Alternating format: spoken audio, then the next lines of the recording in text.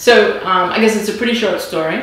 I grew up in a barn with horses my whole life, so I was always in the barn, you know, playing with the horses and show jumping, and I thought I was going to be, you know, a professional horseback rider. I was going to be, you know, the next great hunter jumper class champion, and that was going to be my future. But it turns out that I really sucked at it. And I actually spent way more time on the ground and in the fence than I did actually on the horse. So I soon learned I had to do something dramatically different.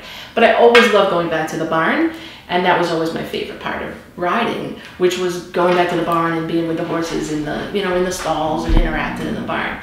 And one of my friends actually had a horse, and she sold her horse, and then they converted the barn into an apartment.